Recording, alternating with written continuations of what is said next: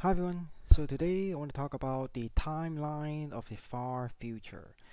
So let's get started. So first of all, we start from small number to big numbers. So first is 2 minutes is the time required for a meter ball to grow bigger than the size of the observable universe, assuming it double in size every second. So double in diameter every second.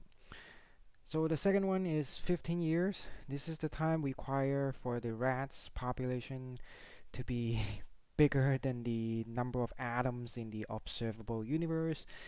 Of course, with unlimited resources. So this is how fast rats population can grow.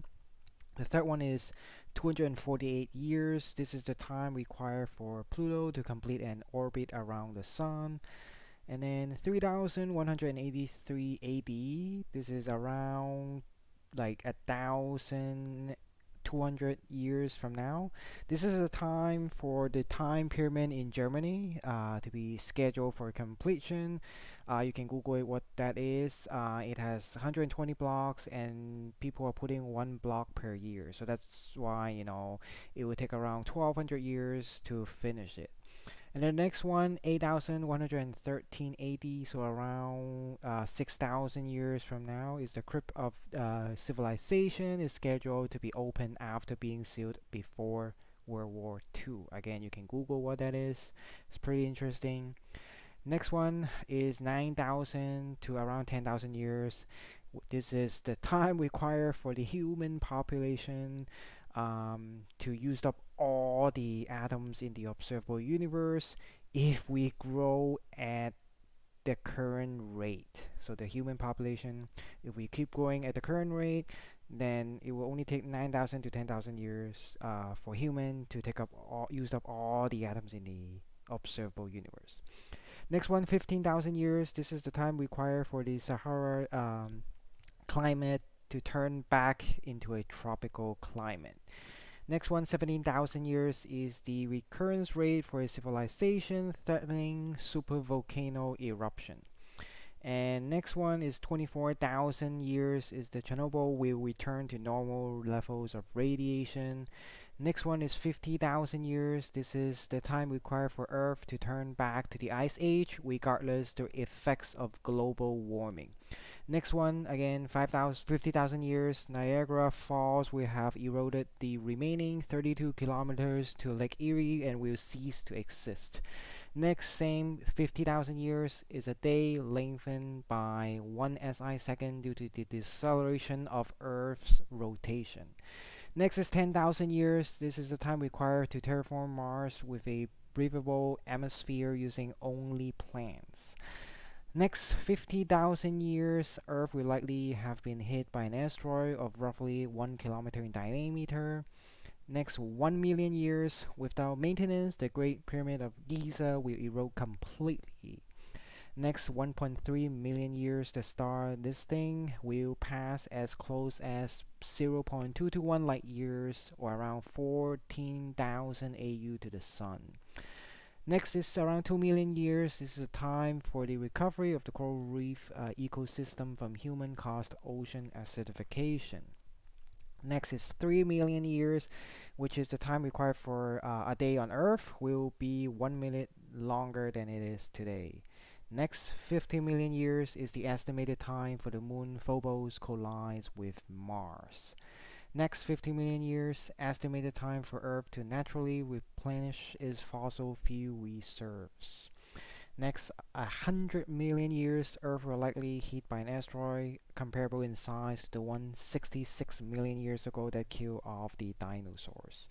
Next 100 million years from now, this is the upper estimate for the lifespan of the rings of Saturn in their current state. And then 110 million years, the sun numerosity will has increased by 1%. And 180 million years from now, a day on Earth will be 1 hour longer than it is today. And in 240 million years, the solar system completes one full orbit of the galactic center. 500 million years, carbon dioxide level fall, and then C3 photosynthesis no longer possible, and 99% of plants will die.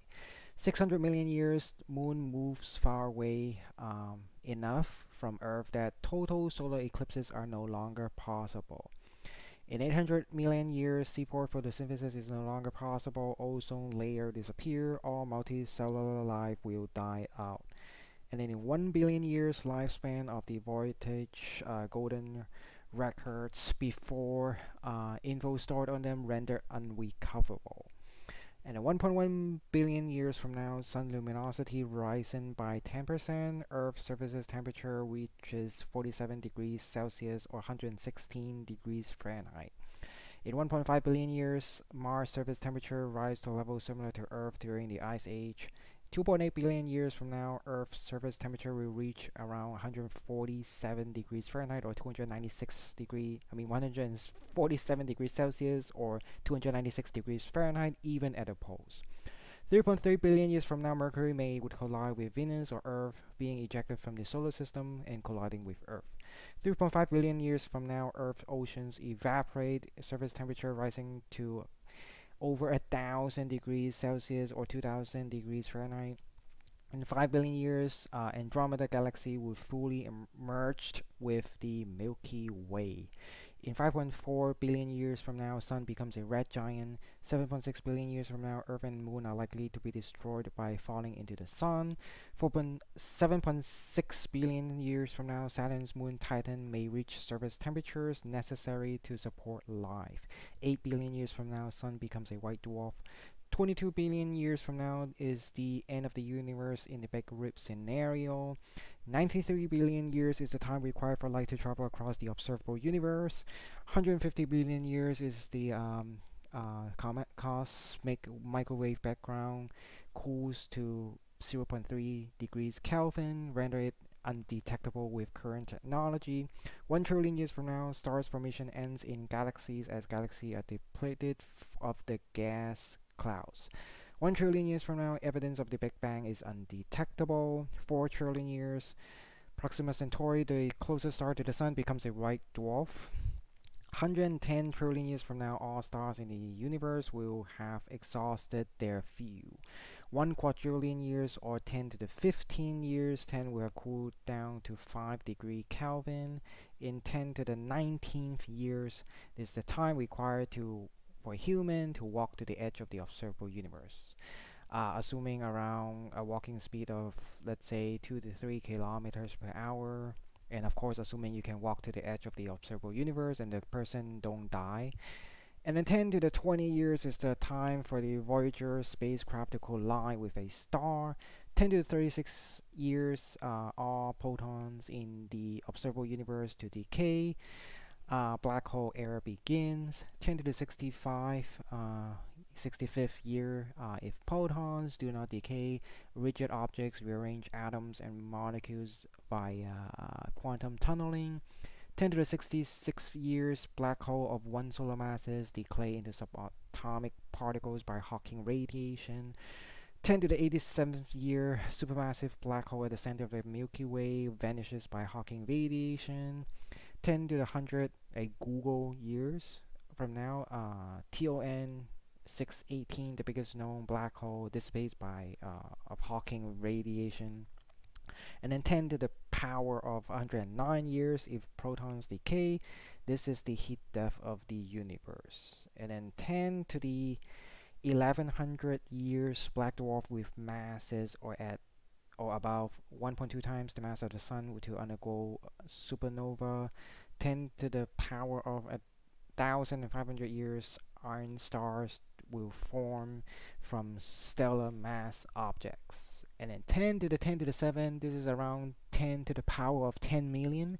This is the time required for a monkey to type the complete work of Shakespeare, assuming the monkey types completely random. This is the time it takes for it to finally type out the complete work of Shakespeare. And then 10 to the 10 to the 26 years, all iron stars will collapse via quantum tunneling into black holes. And then 10 to the 10 to the 50 years, boson brain will appear in a vacuum via spontaneous entropy decrease. 10 to the 10 to the 76 years, if protons do not decay, this is the heat death of the universe.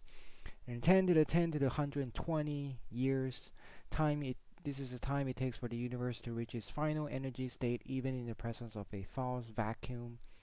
And 10 to the 10 to the 10 to the 56 years is the time for quantum effects to generate a new Big Bang, resulting in a new universe. And this is around the time, also around the time for a new universe that is identical to ours to appear by this quantum effects. And then 10 to the 10 to the 10 to the 120 years, this is the Poincare recurrence time of the observable universe.